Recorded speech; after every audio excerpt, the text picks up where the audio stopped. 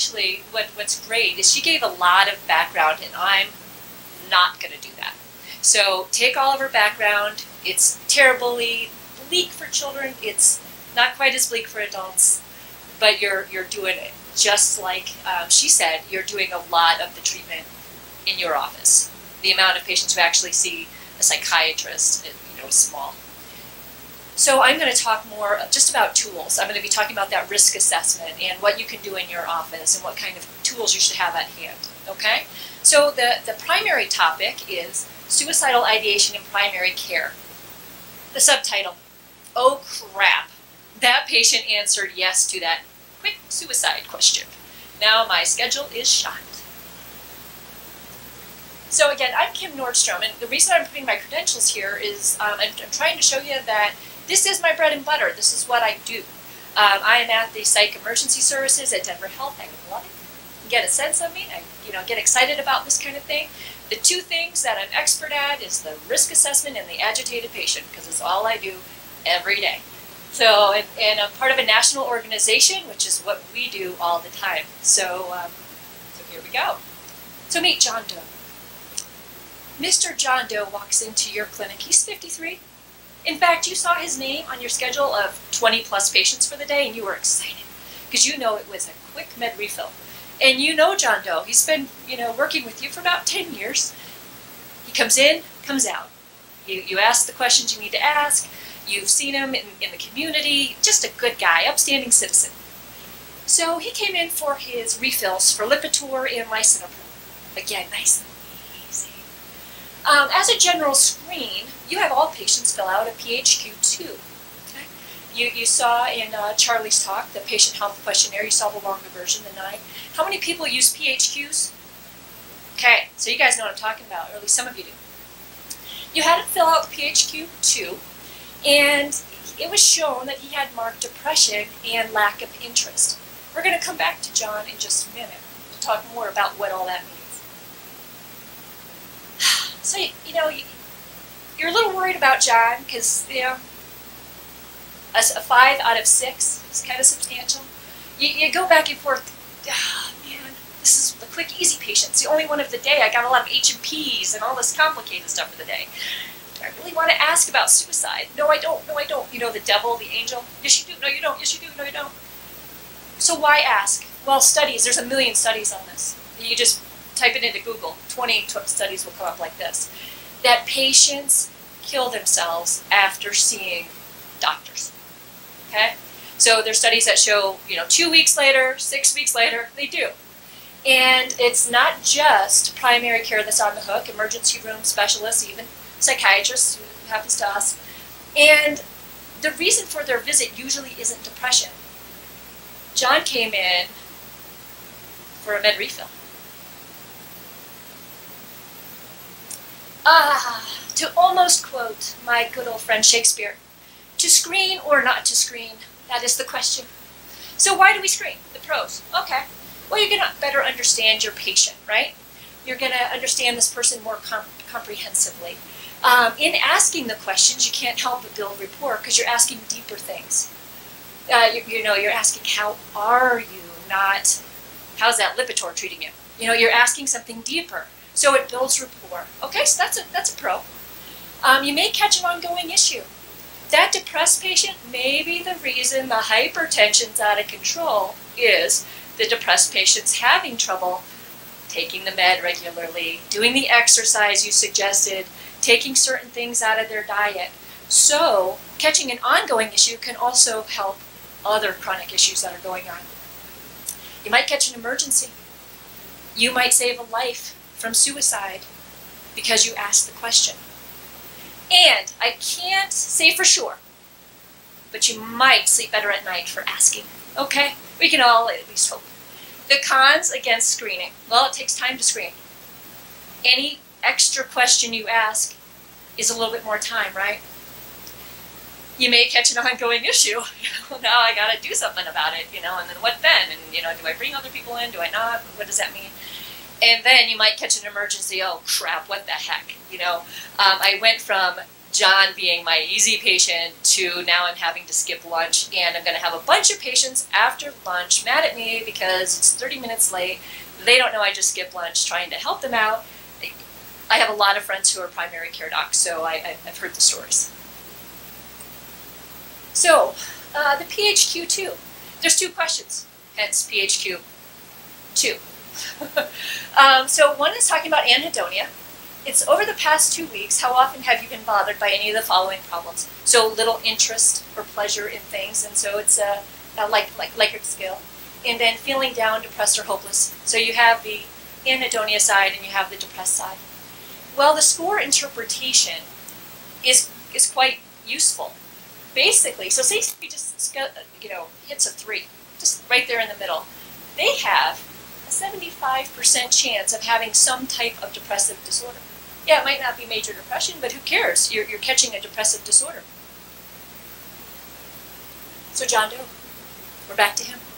So he had that score of 5, so he had a 56.4% likelihood of MDD and an 84.6% likelihood of a depressive disorder. So you've caught something just by asking 2 questions.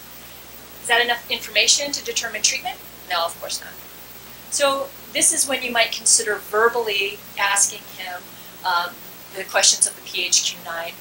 And for those who don't use the longer form, the PHQ-9 in your setting, the PHQ-9 basically goes after most of those questions associated with depression. So energy, appetite, sleep, that kind of thing. Okay, this is what the PHQ-9 looks like. It's used differently at different clinics. Some of my friends have just all new patients use it.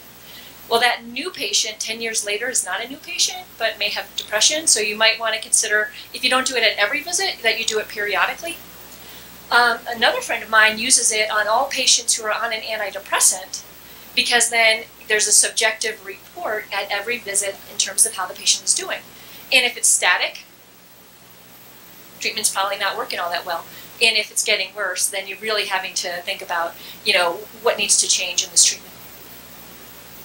And this is totally on the web, so this is really easy to get to if you don't already have it. So this whole PHQ thing looks real easy, but there's a question 9.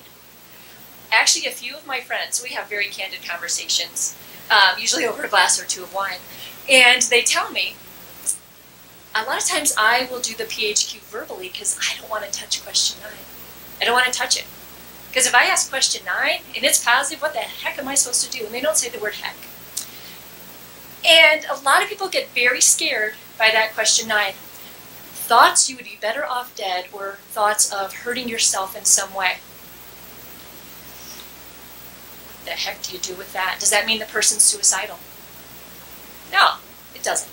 And in fact, I'm not going to go into this because I'm being mindful of time, but I'm going to just tell you quickly. There's a research group of mine over at Denver Health. Actually, I'm not the primary lead on this. It's Rob Keeley. Some of you might know him, family practitioner, great guy. And he's looking at a depressed population using a particular intervention. And so the 2 psychiatrists in the research group, Michael Allen over at University of Colorado and I, we asked to add the CSSRS, the Columbia Suicide Severity Rating Scale, because they wanted to look at the PHQ-9. Psychiatrists don't use a PHQ-9. So we wanted to kind of look at the 2 measures. One is going to talk about, we'll get enough data to understand lifetime risk. The other is talking about in the moment, what's happening with the patient. And what we found are those most at risk, it didn't really correlate with question 9 at all. It correlated most with anxiety and psychomotor changes. And our understanding of the psychomotor changes was psychomotor agitation. So it's the person feeling anxious up here or physically acting out their anxiety who is more at risk for suicide. And that's backed up in the literature. Back to John. So on closer discussion, John confesses that he wishes that he was no longer alive. He's had a hard time of it lately. He recently lost his job. He's the primary breadwinner for the family, so there's a lot of financial issues. He feels like a failure. 911, right? Admit to psych. No. In fact, that can be so detrimental. because we don't know that he's actually actively suicidal. We know that he's feeling awful. And we've already started learning tonight that there's a lot of other things you can do before you go there. So let's talk about the down and dirty risk assessment. Charlie, I think, did a really good job. She got into some of the specifics of it. Has anyone seen this, the safety? All right, a couple of you, good. SAMHSA actually supported this in the grants, and you can get this, Google it, you can get it for free. You get these pocket cards. They'll send you enough for your whole office so that everybody has this. This walks you through the risk assessment. And what I like, you might have seen on my credentials, it was MD, JD. Means, with the law school thing. Number 5 is document, okay? We're terrible at documenting, aren't we? We ask all these wonderful questions, we don't write it, so then it didn't happen. So this reminds you of the things that are important to that risk assessment. So, as Charlie was saying, identifying those risk factors, the protective factors, doing a true suicide inquiry, and then determining risk, stratifying, determining interventions, and then, again, everybody say it out loud. I love it. I love it. All right, so the key factors, the inquiry, looking at risk factors, again, there's static risk factors, and then there's dynamic, and then protective factors. Knowing that Charlie went into this, I'm going to just quickly go through this. So suicide inquiry, you see, I can't help myself. I am really this annoying, even to my friends. Document, document, document. I'll leave that now. Be specific. If the patient says, I'll shoot myself, oh, do you have a gun? Like, ask that next question. Don't just stay there. Is it easy for you to get a gun? Have you been thinking about this? Understand the patient's past. Not all acts of self-harm are suicidal acts, but some acts that don't look suicidal could have been suicidal. So it's what was the patient's intent up here.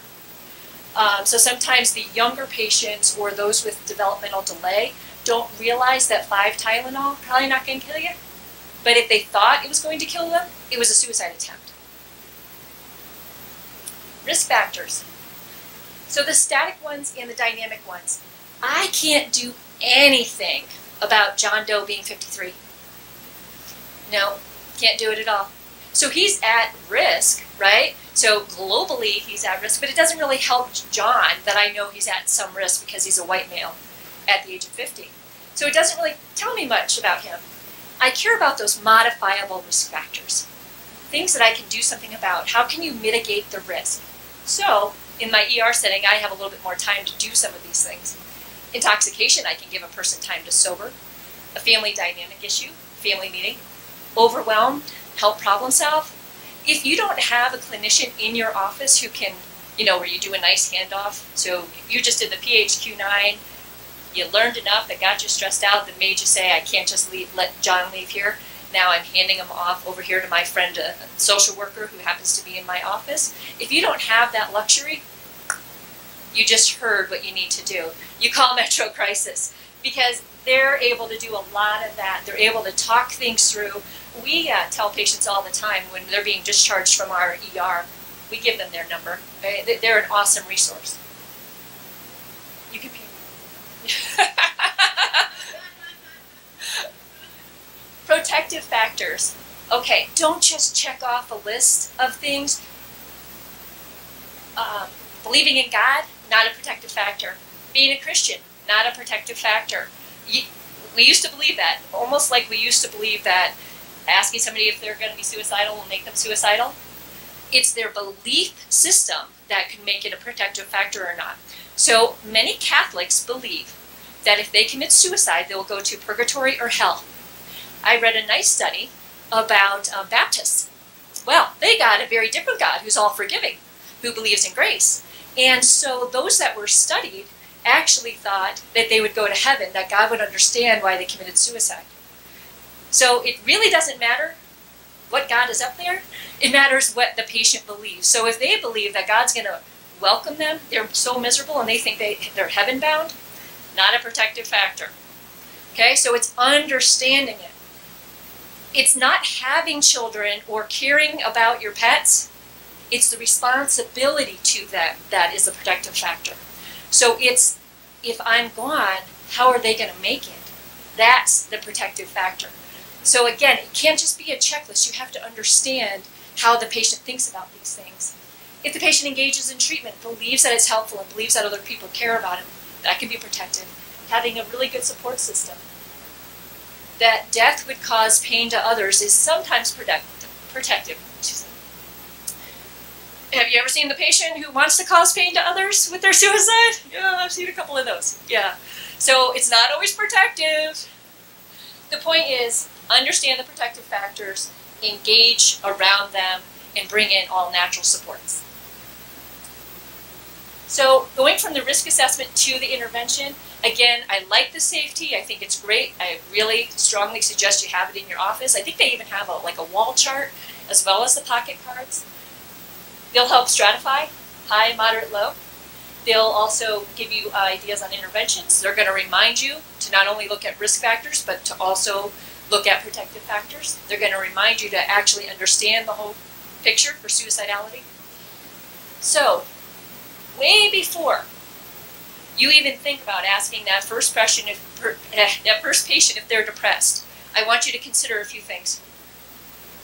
What do you have? What do you have in your office? Do you even have handouts and information on depression and treatments?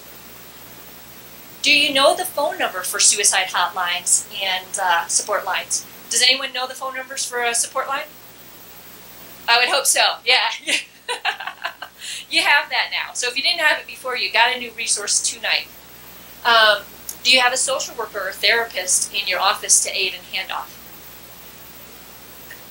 Do you have a friend who's a therapist, psychologist, psychiatrist that you can curbside? It's always good to have friends, okay? So if you don't have a friend yet, hurry up and make a friend. Go to a social. Hurry up and make a friend so you can do those curbsides. And do you have mental health holds in your office? Because a lot of times you can talk the patient off the ledge. You can bring in supports that'll help you do that, but sometimes you can't. And so you have to have that one vehicle that'll ensure safety. And that is the ability to get them into treatment against their will. Okay. So when do you actually place a mental health hold and call 911? If a patient clearly says, I'm suicidal, and has clear intent, that's an easy one, right? If the patient says they're suicidal, and then they're getting ambivalent around the intent, it sounded very strong and sure, and then as you went on talking, the patient got a little wobbly. A lot of times it gets wobbly because they're having a sense now that you're going to do something, okay? So if you're picking up on that ambivalence, there's nothing wrong with getting them to a higher level of care, a safe place for someone to do that, higher level risk assessment, okay? To have more time to do a more thorough evaluation. And then for the kiddos, oh my gosh, if the patient is clear about wanting to commit suicide and the parents are at all minimizing or seem at all ambivalent, take them out of the equation, put them on a mental health. All right, last slide. You called 911. What next? Well, if you've gone through all that trouble, then I think it's very important that you do something to hand off the patient. Because a lot of times the patient will show up from their primary care doc's office, come to my ER, I'm a psychiatrist, I'm sitting there waiting, excited to see the patient, and the only handoff I get is the mental health hold saying, patient suicidal. Wow, so helpful. Yeah, thank you. Truly, a quick phone call or a progress note makes all the difference in the world. I'll tell you, if I'm kind of like questioning what I want to do with the patient, where I'm like, yeah, I don't see imminence here. I'll probably send him home, I'll get some supports. But, if that PCP had given me a call, remember, I don't know the patient. I've gotten to know the patient for a very short amount of time. You guys have real history. You guys know these people. You give me that information, you tell me what you're really concerned about, I'm a heck of a lot more likely to admit. And then I'm also much more likely to call you later, either leave a message on your voicemail or whatever, to tell you what I did with the patient, and so that there's a handoff back.